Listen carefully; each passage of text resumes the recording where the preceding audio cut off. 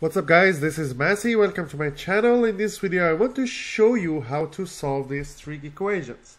So the trigonometric equation you will learn in this example, in this video, is cosine squared theta plus cosine theta equals to 0, and we need to solve it for theta between 0 and 2 pi.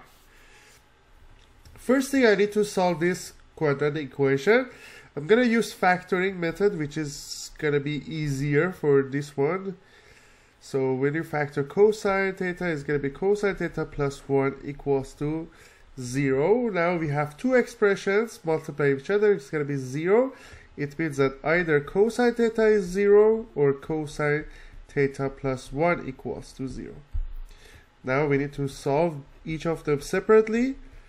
Cosine theta equals to 0. We know when cosine theta is 0, theta is between 0 and 2 pi, we have just one answer, which is gonna be pi over 2 from 0 to pi, and from pi to 2 pi we have 3 pi over 2. So for these two theta values, pi over 2 and 3 pi over 2, theta, cosine theta is gonna be 0.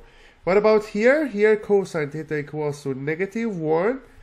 We know when theta equals to pi, cosine pi is going to be -1. So we have two answers for the first one, and we have one answer for the second one.